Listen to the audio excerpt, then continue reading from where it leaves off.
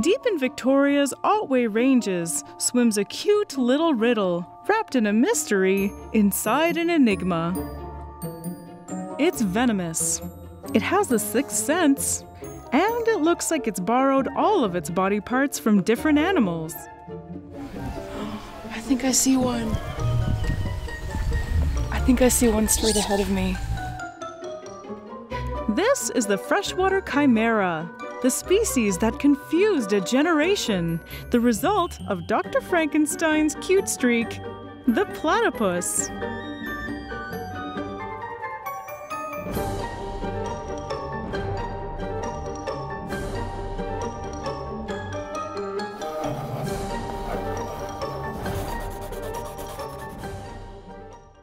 Hi, I'm Danielle Dufault, and you're watching Animalogic. We covered the platypus in the first season of Animalogic. Consider the platypus. But when we got the opportunity to film them firsthand in the wild, we thought that it was the perfect way to end our fourth season. We had to wake up around 5:30 to get out of here for 6:30 and make it down to a boat. The whole point here is to try and find some platypuses. And for me, that's like the animal that I want to see more than anything out here. So 5:30 or not, like, I'm super excited. I'm tired. I don't have caffeine. But hopefully we'll have platypuses.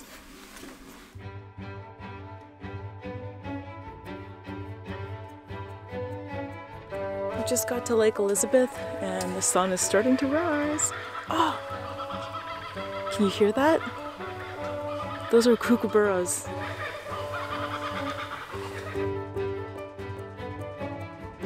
This hike is waking me up better than any coffee has. Feels like Jurassic Park out here. Not a morning person, for the platypuses, I'll do anything. Monotremes are something that have fascinated me for a long time, from the evolutionary perspective, but also just how odd they look. We've made it down to Lake Elizabeth, and this is going to be our best chance of seeing a wild platypus. Found in wetlands across the east and southeast coast of Australia and throughout Tasmania, the platypus is one of two members of the monotreme order. And they're smaller than you might think, only measuring about 50 centimeters long. Unlike placental mammals and marsupials, which both give birth to live young, monotremes are mammals that lay eggs. But laying eggs is by far one of the least interesting things about the platypus. These cuties bring it in every category of being really weird, to the point where, frankly, it's just hard to keep track of. I think I see one straight ahead of me. It's maybe 40 meters off, so I can't see much, but there's something swimming out there. Oh, is that a platypus? We're gonna get closer, see what we can see. The platypus is a perfect example of convergent evolution, when similar traits evolve separately in different species based on similar problems the species had to solve. For example, flying squirrels in North America are not at all related to Australia's sugar gliders, but they both have evolved the same means of transport. But instead of evolving one or two traits similar to other species, the platypus is seemingly made up entirely of parts from other animals. The platypus has a bill like a duck, a tail like a beaver, webbed feet like an otter, electroreceptors like a shark. They lay eggs like a turtle. They have their limbs on their sides like reptiles. They don't have stomachs and lack teeth like echidnas. And they have venom like a viper. The platypus looks like what happens when evolution hits the shuffle button. But this couldn't be further from the truth. While their variety of parts makes them look like a freshwater chimera, all of their disparate features come together perfectly to create the ultimate mashup, resulting in one highly effective weirdo. When British explorers first brought a specimen of a platypus back from Australia to England, it was deemed too ridiculous to be real. No one could believe that this creature wasn't just a Frankenstein of a bunch of different animals stitched together. So it took several more expeditions and more specimens to prove that this thing was indeed a mammal that laid eggs with a duck-like bill. Each one of their strange features serves a valuable purpose. First up, their bill. The reason platypuses have evolved to have a duck-like bill is because of the environment that they were able to conquer: rivers, lakes, and wetlands. Freshwater is murky by nature, and if you're going to hunt in it, you need to rely on something other than your eyes. And so, the platypus has evolved a superpower: electroreception. Commonly found in sharks, chimeras, and a few other cartilaginous fish species, platypus have bills lined with tiny dots called electroreceptors. Platypuses don't have very good eyesight, but the way that they see the world is through electric pulses. Whenever you move a muscle, the contraction generates an electric field. The platypus uses the electroreceptors in the skin of their bills to calculate the voltage difference around them, allowing them to target the electric fields of moving prey with pinpoint accuracy. The platypus dives, heading for the bottom, shaking its head from side to side, seeking out any moving prey.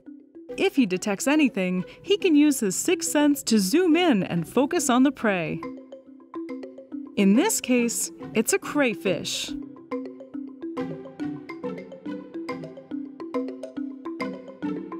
It holds still, and he misses it on his first pass.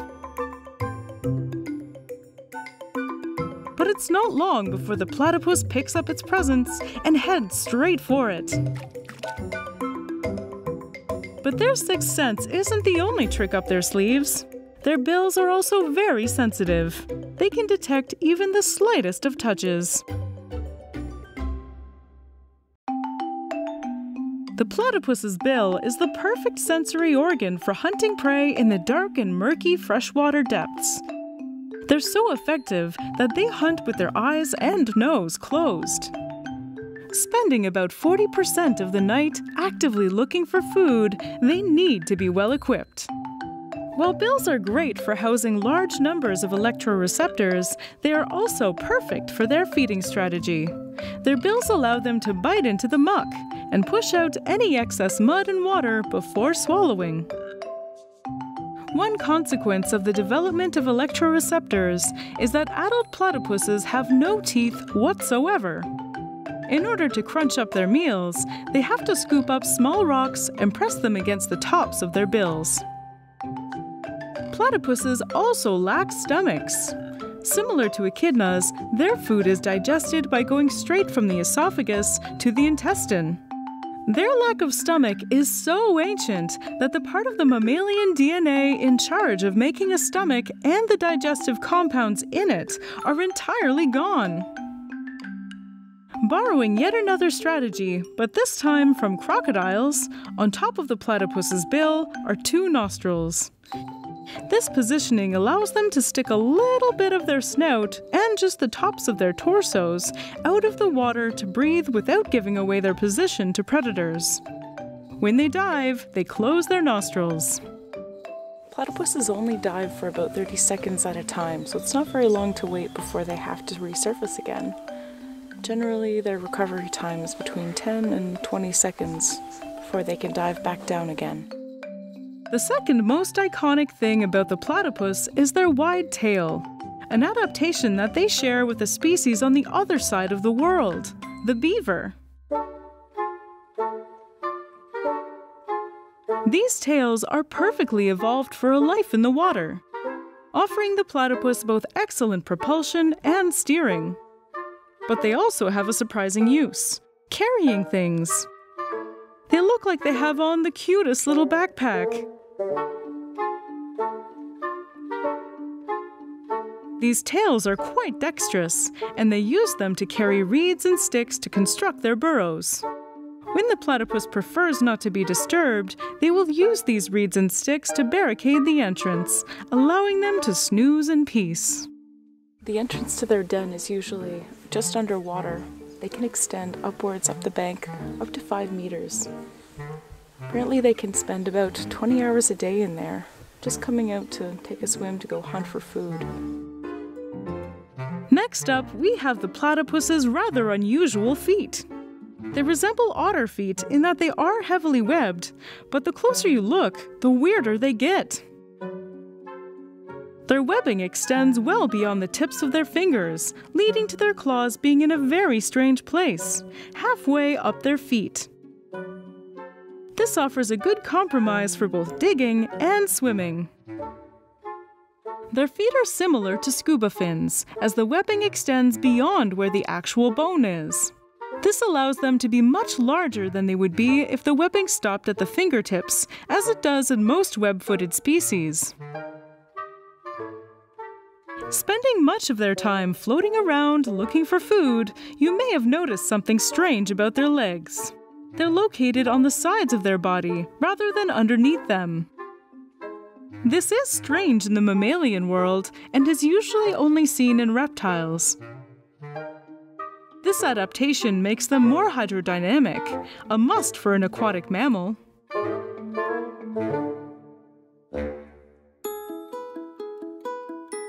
They don't come up on land too often, but when they do, it's absolutely adorable. These small, stumpy limbs offer them little support on land, though they get the job done when need be. But beyond strange webbing, male platypuses have an extra weird adaptation on their hind limbs. They have sharp spurs, sharp, venomous spurs. Male platypuses use their venom primarily during the mating season in combat with other male platypuses. Interestingly, the venom, while it does share chemical properties and effects with reptile venom, is not meant to kill or even permanently damage tissue. Platypus venom is meant to subdue competing males while they mate with prospective females. While it may seem strange for a mammal to have venom, they're not the only ones that do. Some shrews have it too. Platypuses are quite solitary animals and prefer to stay in their own company. They claim territories of about 2 kilometers and like to keep that to themselves. They only really socialize for the sake of mating and raising their young. Beyond that, they like to be solo. Once the battle for mating rights is won, females will dig out their burrow in preparation for their young. After 4 weeks of gestation, 2 to 3 eggs are laid and will hatch after about 10 days. Since the mom has no teats, the young, called puckles, will lap up milk from her mammary glands for about 4 months before they're old enough to eat solid meals.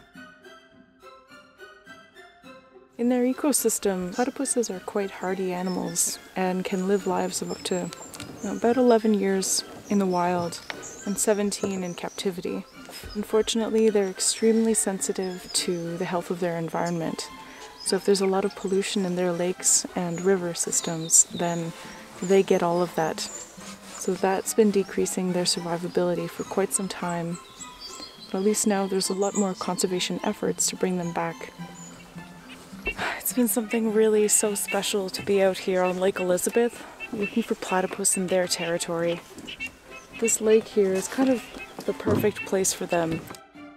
The platypus is listed as a near-threatened species, and with their numbers decreasing, it will take a concerted effort from all of us to maintain the wetlands they call home.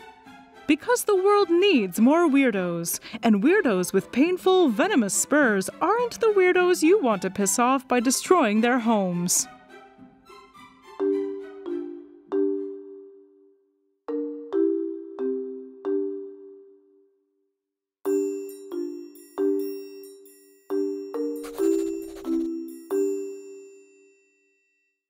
So what should I talk about next? Please let me know in the comments, and be sure to subscribe for new episodes of Animalogic every week. Thanks for watching. See ya!